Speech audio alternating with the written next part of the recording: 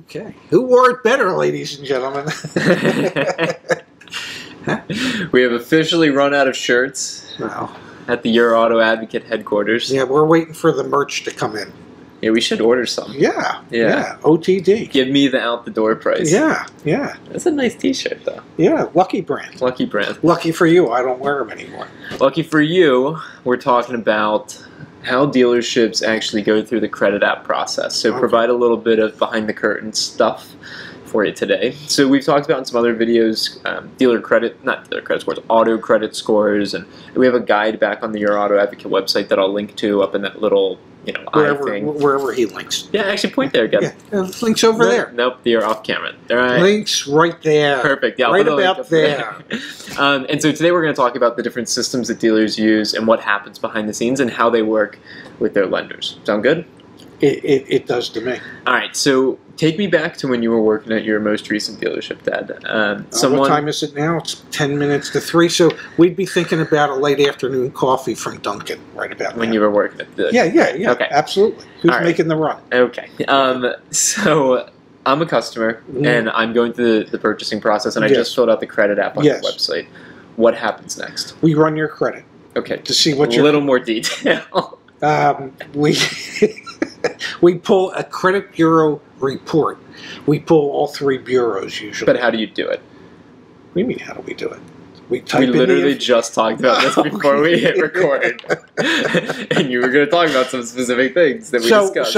So we take the information that you've put on the credit application and we put it into our DMS system. So DMS stands for? Dealer Management System. Yeah. So these are software programs that the deal management system that the dealerships use. There's 2 big ones. There's one called Route 1, and the other one's called Dealer Track. Yes. Yeah. Okay.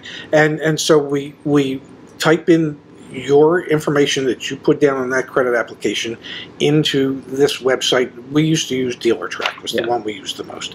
And then once all that information's in there, we would get a credit report and we would find out what your credit scores are.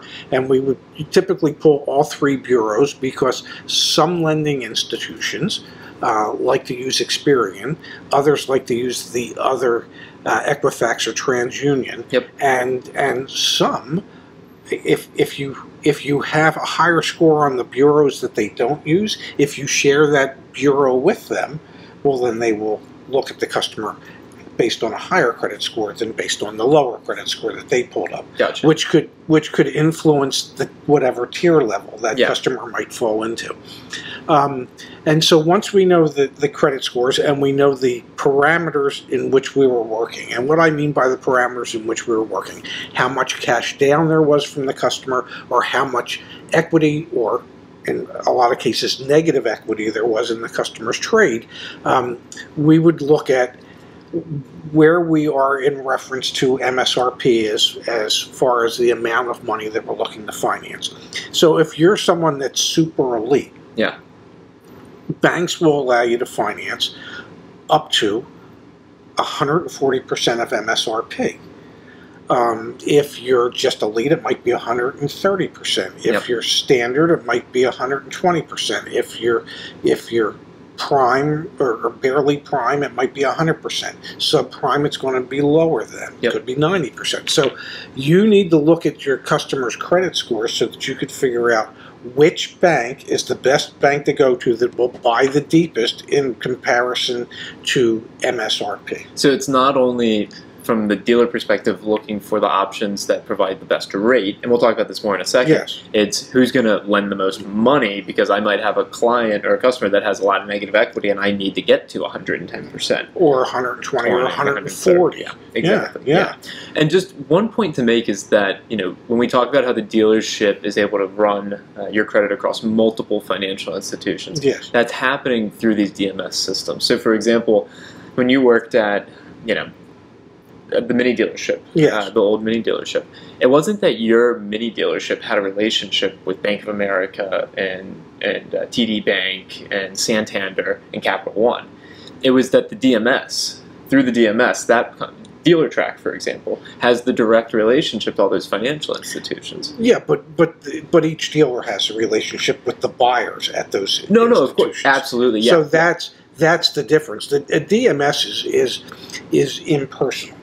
No. In the sense that you send in the information and a computer scores it and determines whether or not it's approved or turned down. Well, that doesn't happen in the DMS.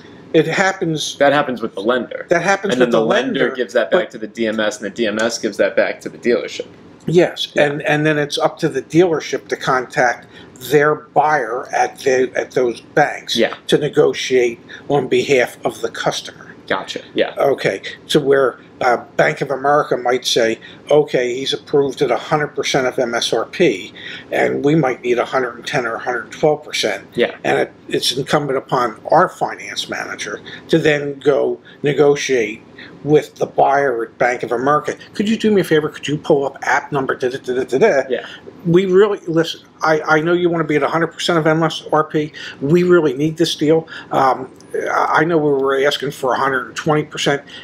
Could you do us a favor and give us 115? We might only really need 110. Yeah. Okay. But we're working, at that point, we're working the bank on the customer's behalf in order to get the amount that customer needs so that they can finance the car with the amount of money they wanted to put down or the lack of money that they wanted to put down. Definitely. And then different financial institutions specialize in different credit tiers. So for example, there are some, like if you're out there and you're thinking to yourself, man, I know I don't have great credit. I don't know what my Auto FICO score is, but I'm pretty sure it's not the greatest. Contact a Santander, contact a Capital One. Yeah, they're lenders. I mean, there's Chase Subprime. And then there's Chase Superprime. So Chase is actually a great example. They're on both ends of the spectrum. Yes. But there are lenders that specialize in very specific areas. But the point I want to make is there are a lot of hands involved in auto finance. Like when you think about it, this is where a lot of the money is actually made in the car buying process. It's made in finance, right? Because we've talked about in other episodes, dealerships will mark up the interest rate on those loans. Yes. And they're allowed to. And yes, they're allowed to mark them up as much as, I believe, 2.5 points. I think it's different in every state, isn't it? There might be a federal guideline. I don't know. The guideline, I believe, is 2.5 points. It was a guideline that was negotiated with the feds years ago by a dealer out of Philadelphia. Gotcha. Yeah. So dealerships make a lot of money there, and then also even these DMS systems end up making money out of that, and then of course the banks make money out of that as well. Yes. And as a consumer, as a car buyer, you obviously have the opportunity to get financing on your own, but the dealerships kind of make it easier in the sense that they can shotgun out your application to all these different banks. Yes, and then they can provide you with the best rate, or they can provide themselves with the biggest markup that still gets you a better rate than you can get on your own. And these are all things just to think about as you're going through the process. And I'll share with you one thing that I learned from our commenters and then following up online, doing more research, and talking to some of my peers that actually happen to work in the lending space. If it's within 30 days that you have multiple credit applications going out for an auto loan, the credit bureaus aggregate them and count them as one. So there no longer is the practice of I went and had a credit app submitted at this dealership on this day, and then a week later I had my credit app submitted at this dealership on another day. Did that negatively impact my credit? No. If it's within a 30-day period of time, it's one. You do one the next 30 days, then it's two. and if you're like some people that I've seen that had less than stellar credit, and they try every month. And suddenly in 90 days there's 45 inquiries. Yes, that has a negative impact. Yeah, and you've got your 3 over those 3 months. Yeah, but the number of inquiries, because some people just don't want to believe that they can't get the financing that they need, so they just keep trying. They keep going from dealer to dealer to dealer to dealer. Yeah, and they actually, by doing that, are exacerbating the situation. Yeah, not helping it and making it worse. Which leads me to one question for you, Dad, which is: are there ways to improve your credit during, let's say, a 90-day period? You're leading up to when you're going to need to finance. Like, are there specific activities? Continue to pay your bills. Pay credit card balances down. Pay ahead if you can, so that it gets reported to the credit bureau that way. Yeah. The lower your outstanding balances, the better your credit score is going to be. Yeah. It's not based on having high balances. Sure. Because they look at all those high balances and they go, "Oh my God." Yeah. Yeah. They're stretched to the max. Yeah, I know. I've done some reading about how credit scores have like the big companies have modified the way that they approach credit scores to try and be a bit more predictive. And like, yeah, they have high amounts of outstanding debt, but they always pay it off. And actually that means that they're really good. So it's like, it is convoluted. Yes. But there can be people that they look at that they go, my God, they have tremendous amounts of debt. They have always paid it off. But God, if anything were to happen, you know, we're screwed. They're screwed. Everyone's screwed. Everybody's screwed. The amount of people they could take down would be pretty extensive. Yeah. So you know, it's a fine line. Yep. So one final question for you. Yes. If you're going through the car buying process, yes, is there any reason you should be hesitant or, you know, really bearish about filling out a credit app through the car dealer?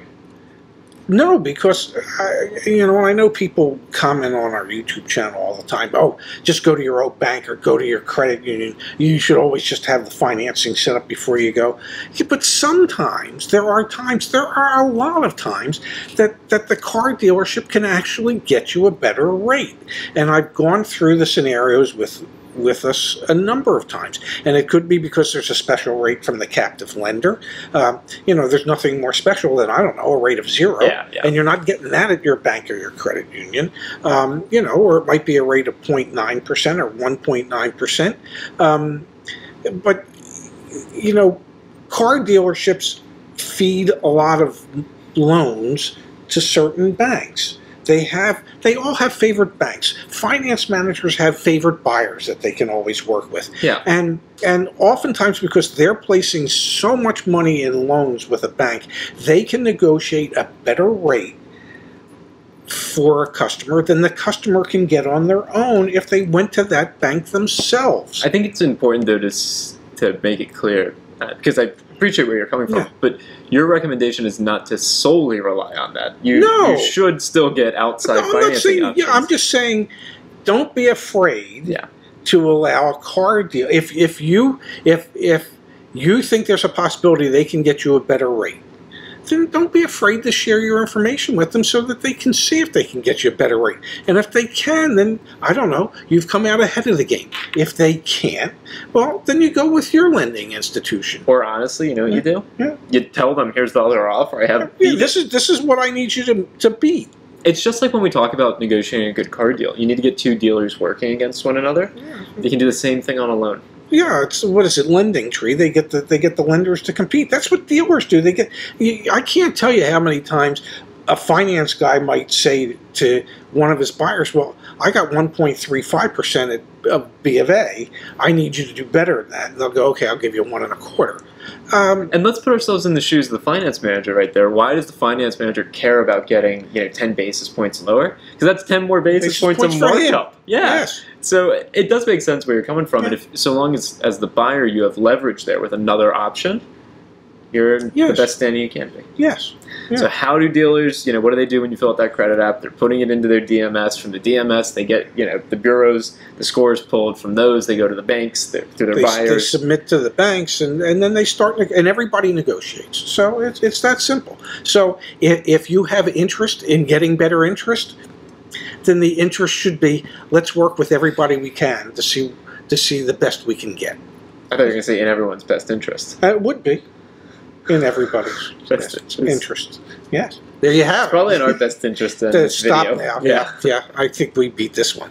Thanks, Dad. Thank you.